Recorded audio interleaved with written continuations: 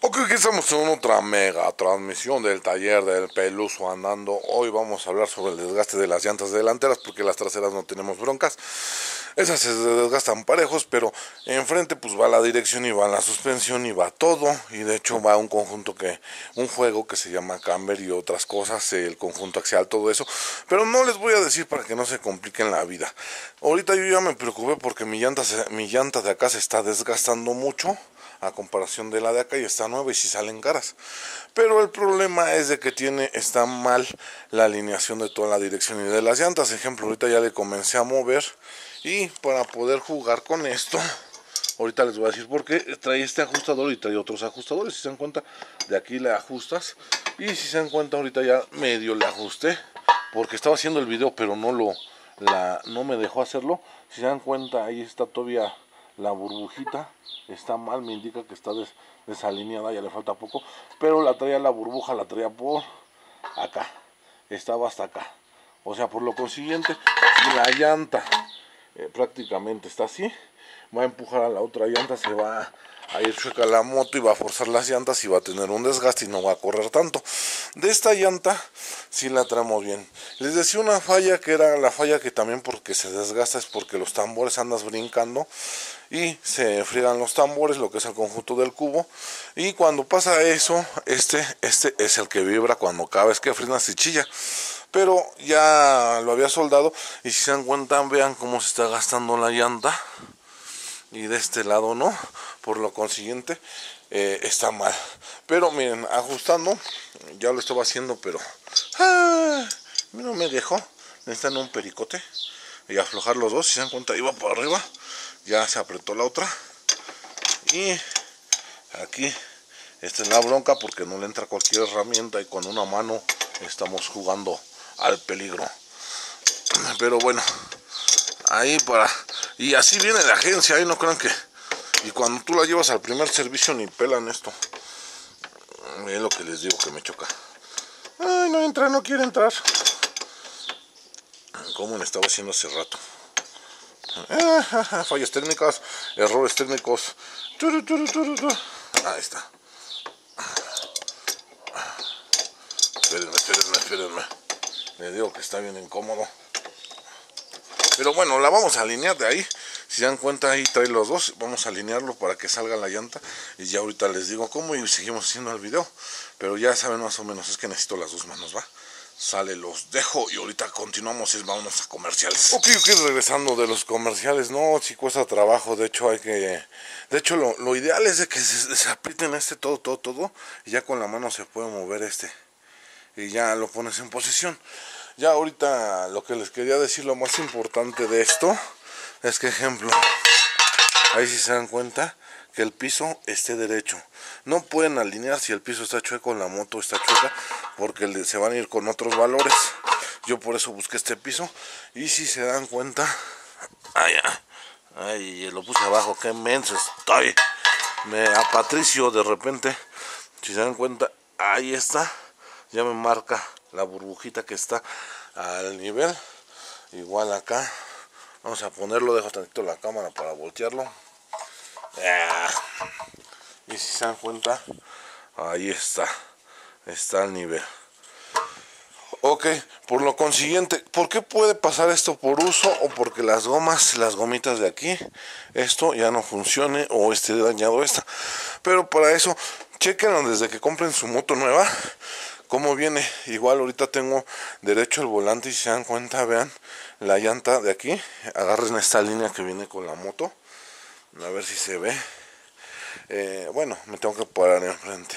Si se dan cuenta, está chueca la llanta, está metida para acá, y esta está sacada para acá. O sea que no hay una alineación. Me van a decir, oye Peluso, y si la enderecha, si la pone la llanta derecho, también es válido, pero el volante va a quedar chueco. Pero ahí se pueden dar una idea. Por eso de hecho busqué que la moto quedara en la línea del piso. Ahí la estamos alineando. Se da cuenta, esta ya está derecha, está derechita. Y vamos a ver con esta qué onda. No, si me marca que está derecha. Lo único que está desalineado es el volante y esta está tantito salida por acá, pero es insignificante. El desgaste que tenía esta llanta era porque estaban las llantas prácticamente desalineadas. De hecho, yo cuando la agarré, las llantas estaban así, o sea, todas, la mayoría estaban así, y por lo consiguiente ya la ajustamos. Ahorita pues la voy a dejar así, vuelvo a checar, estoy con ustedes, voy a checar, hasta con un ojo cierro el ojo, no hago caso, cierro el otro ojo, no, sí está un poquito abierta esta llanta, pero bueno, la voy a dejar así tantito. Y esto es la parte, es un video de la parte si se te comienzan a gastar las llantas, es bueno de vez en cuando alinearlas.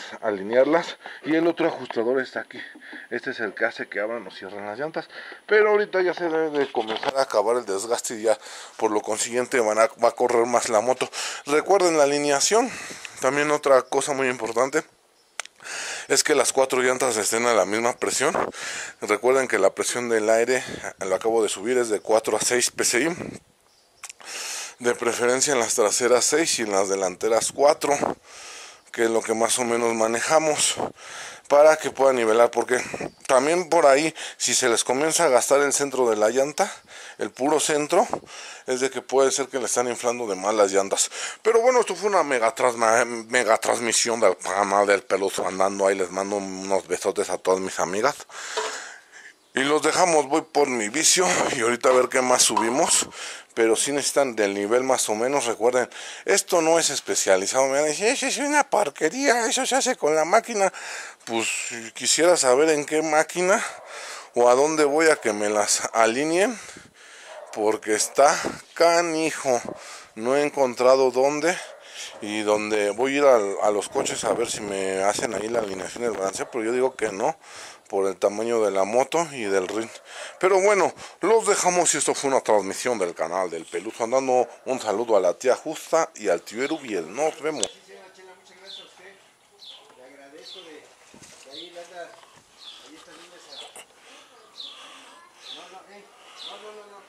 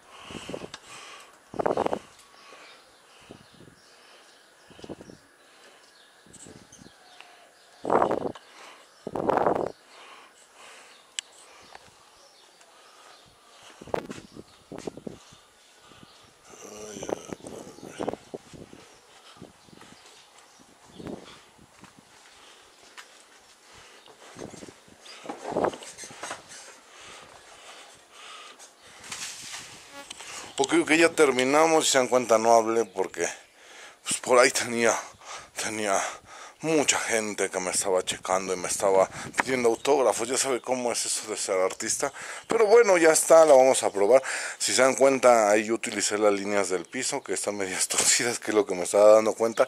Y agarré una barra de cuadrado, de fierro, para guiarme.